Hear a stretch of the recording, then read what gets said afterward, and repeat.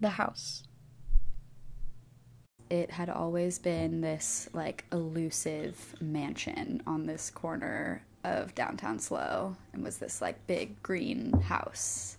But I had no idea like what it could look like on the inside. It was just like tall and long and green.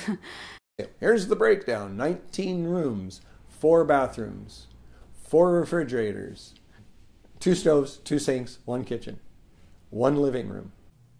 The den.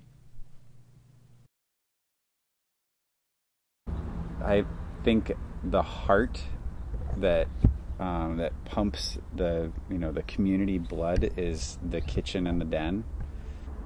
The den is a space. It's longer than it is wide. There's always a couch. There are a couple of tables. At one end of the den is a wall of pictures between 2 bookcases, and on the other side. There's a chalkboard, which is the community chalkboard. So you can write notes to your fellow housemates or to other people in the community. There's a chore wheel. Like the den is the kind of place where there's always somebody, there's always multiple people in there, and they're always willing to talk to you, which is pretty weird. The house culture of like, don't sit in the den and text people on your phone. Like if you're in the den, it's to connect with other people. And so for me, the den, it's like warm, glowing light, maybe some sparkly light. Somebody's eating. There's some dishes left. There's like somebody flopped on the couch. And so it would just be people like ready to give you a back rub and like ask you how your day was. And that was always a great thing to come home to. If the establishment had a heart, that's like the heart of the establishment is that the den is a welcoming place to be. Mm-hmm. I think everybody feels it when they get there. Mm-hmm. The kitchen. The kitchen is also long and very narrow. There are 3 refrigerators in there, 2 stoves, and it's a place where everybody, inevitably, everybody meets and talks and drinks beer and makes food. And like I said, it's kind of the heart of the house and what kind of pumps the community blood. You can go into the kitchen at most hours of the day, and if you wait for 5 or 10 minutes, you're going to run into somebody. You could sit in the kitchen all day and be entertained and fed. The bathrooms. At the establishment, there are 4 formal bathrooms and 1 outdoor shower. All of the bathrooms have had different themes and have taken on different forms over the years. Downstairs, in the hallway, just next to the kitchen, is the first smaller bathroom. The pedal pooper. The stand for the toilet paper roll is made of handlebars, some drop bars. Right now it's got champion stripes, bicycle champion stripes along the walls, and it's got a big blue ceiling with clouds on it, and there's bike shit everywhere. Then next door to the pedal pooper, we've got the Steve Irwin Memorial Bathroom. It's got a 3/4 life-size cutout of him and an alligator, or a crocodile hunter, I guess. Crocodile. It's very jungle themed.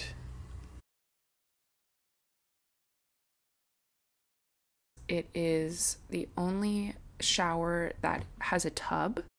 Down at the end of the hallway, across from the Steve Irwin bathroom, is the free pile. It's an old big chest where people can put all kinds of junk that they don't want anymore, and you can find lots of great treasures there. And essentially it's like our own little, secondhand store at the end of the hallway. Once a week everything gets dumped to Goodwill. To get to the other bathrooms, you travel upstairs, and right smack dab in the middle of the hallway are the 2 other bathrooms. BTMB, bigger than my bedroom bathroom, and the Madonna bathroom. BTMB, bigger than my bedroom. Full of wonderful plants and fish. It's the biggest. There's a costume box. Madonna in bathroom is pink. It's narrow. It's basically just a closet that's painted pink, but somehow fits a toilet and a shower in there. The outdoor shower is a pretty magical place because you get to witness the seasons change in the form of grape leaves. You can shower in the shower and pick grapes and eat them while you're showering. And it's a beautiful outdoor showering experience. The rooms. So there are 19 rooms. 7 of the 19 rooms are on the first floor, and then the other 12 rooms are on the second floor. Each one has like a black door and a gold number. So there are 19 rooms, but they go from rooms 1 through 20.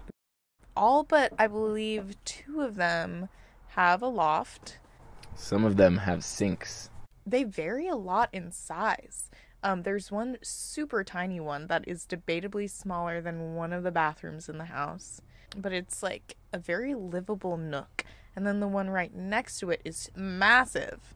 All of the rooms on the bottom floor have higher ceilings. You make your way through the house and then you find the staircase. And when you get to the top, there's more rooms up there.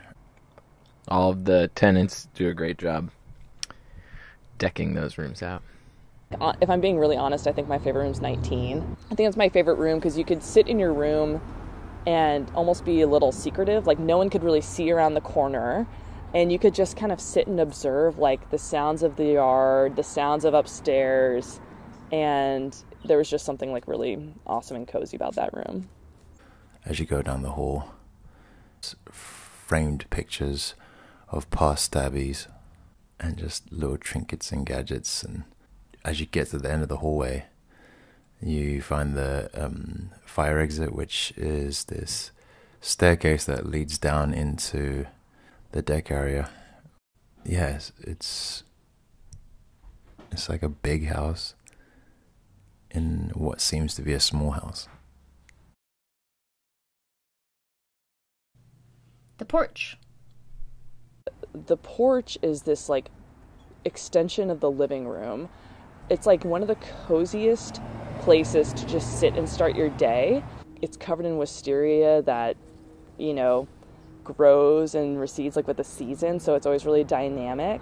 It's a nice place for everyone to hang out. There's beautiful lights, and people tend to congregate there. Folks will make their dinner together and then go out to the deck to enjoy it together. And as people come home, more often than not, the group will become bigger and bigger until it's a party on the deck. It has such a good conversational space because you're close to each other, but also far enough away to, like, have a little bit of, you know, like, you're not slammed in. The yard.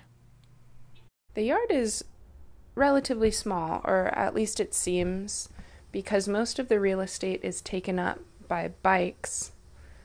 Every person has at least one bike in the yard, so that is at least 19 bikes, but there's many more than that.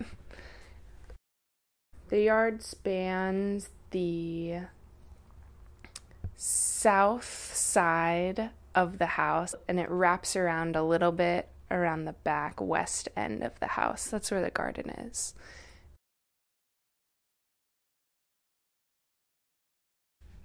The yard is a place where we have cocktail parties and potluck dinners and garden parties.